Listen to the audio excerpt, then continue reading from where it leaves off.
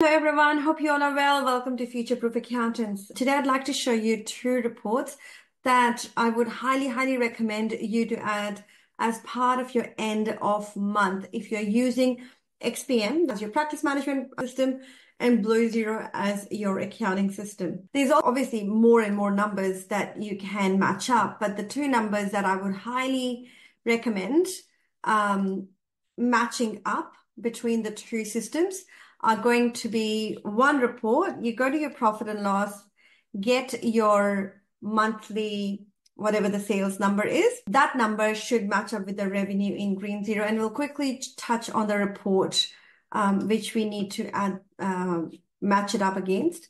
The other report is your age receivable. Matching up age receivable in 𝗔𝗕𝗢𝗏 against 𝗔𝗕𝗢𝗏 will ensure that the payments that came in 𝗔𝗕𝗢𝗏 got marked off in 𝗔𝗕𝗢𝗏. That should be an automated process. But if it is not matching, it's the best way to check those things on a monthly basis. That way you're not coming at the end of the year and the file is in complete mess. And same thing here is you want to double check your revenue for the month in 𝗔𝗕𝗢𝗏 against 𝗔𝗕𝗢𝗏. So I'm quickly going to share with you all my 𝗔𝗕𝗢𝗏 screen, so we can make sure which reports should we check those two 𝗔𝗕𝗢𝗏 reports against.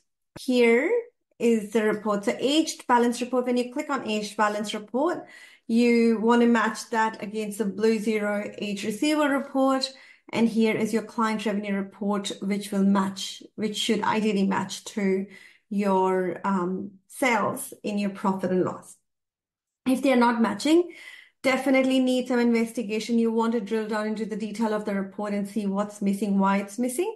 Bit of forensic accounting in your own accounting would be helpful. But once it's all clean and it's all matching, do that as a process each month, and then you will have your 𝗔𝗕𝗢𝗏, 𝗔𝗕𝗢𝗏 matching all the time. And that's what we want to get to, okay? I'll see you next time with more XPM related notes. Thanks, bye-bye.